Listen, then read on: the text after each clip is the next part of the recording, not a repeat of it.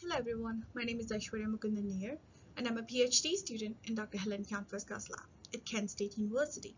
We study ADAR-mediated RNA editing, and as you can see from the title here, in this study we have looked at RNA editing landscape in response to SARS-CoV-2 infection, the pathogen responsible for recent COVID-19 pandemic.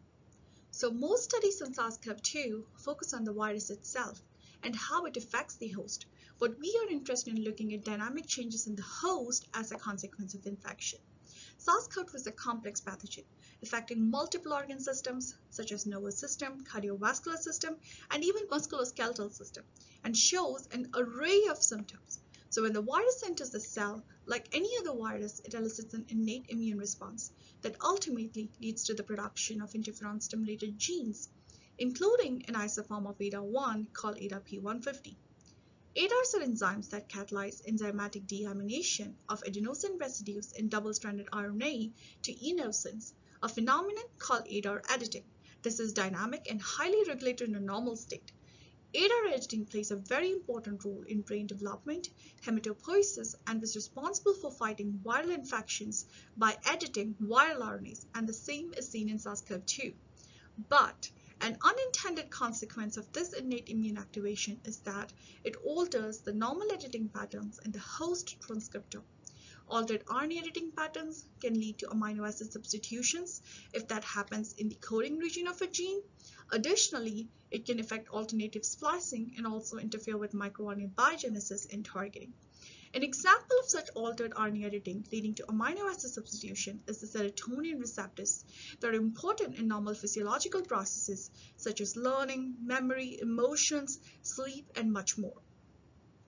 The mRNA coding for this receptor carries 5 editing sites, and a fully edited isoform of this receptor are less efficient in downstream signaling. Now, the challenge is that editing happens at millions of sites in the transcriptome.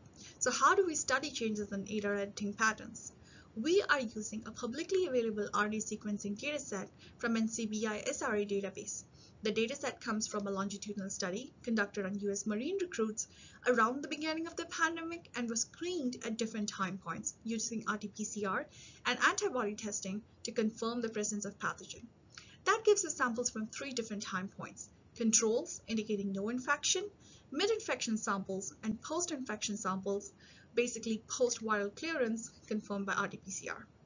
For analysis of RNA-seq data and identification of putative variants, we used a computational pipeline developed in our lab called Automated Isoform Diversity Detector, or AID. AID is a customized pipeline that uses a combination of various open source tools and allows us to perform traditional RNA-seq expression analysis with downstream analysis of RNA editing patterns.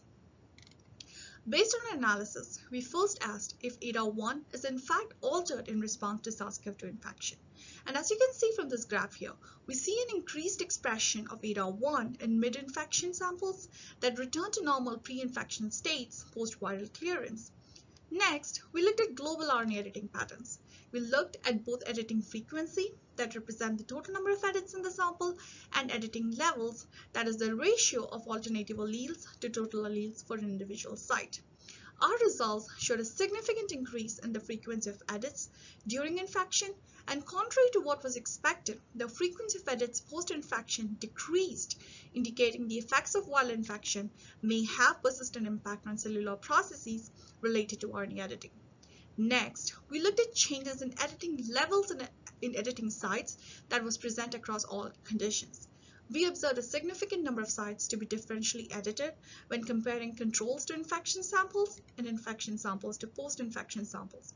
That shows the dynamic nature of these editing sites in response to SARS-CoV-2 infection, as well as editing as a possible contributor towards pathogenesis of SARS-CoV-2 infection.